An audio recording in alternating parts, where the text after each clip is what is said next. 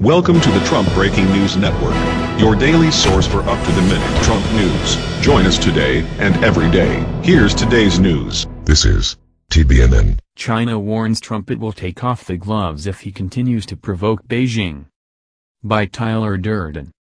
In the latest indication that China is becoming increasingly unsettled by Trump's relentless attacks on legacy diplomacy with China, and especially the One China policy, two leading state-run newspapers warned on Monday that Beijing will take off the gloves and take strong action if Trump continues to provoke Beijing over Taiwan once he assumes office.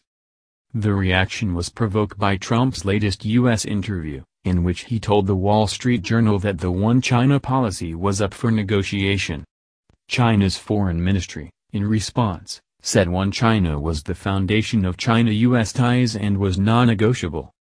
If Trump is determined to use this gambit in taking office, a period of fierce, damaging interactions will be unavoidable, as Beijing will have no choice but to take off the gloves, the otherwise calm English-language China Daily said.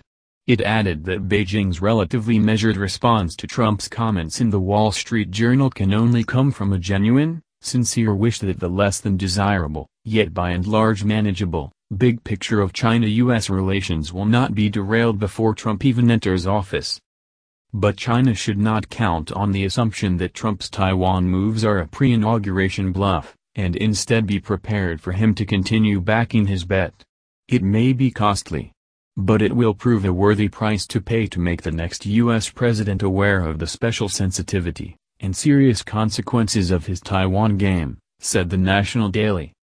The far more fiery state-run nationalist tabloid, the Global Times, echoed the China Daily, saying Beijing would take strong countermeasures against Trump's attempt to impair the One China principle.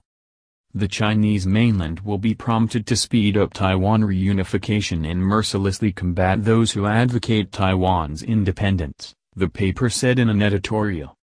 The official statement, while less provocative, was just as terse. Chinese Foreign Ministry spokeswoman Hua Chunying said the United States was clearly aware of China's position on One China.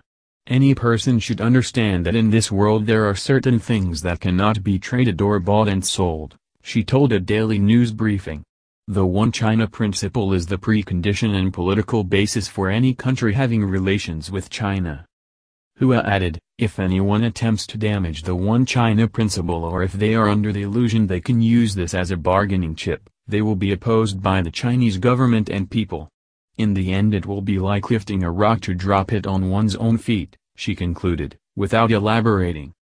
Meanwhile, the Global Times ratcheted up its war rhetoric, saying Trump's endorsement of Taiwan was merely a ploy to further his administration's short-term interests, adding, Taiwan may be sacrificed as a result of this despicable strategy. Others joined in.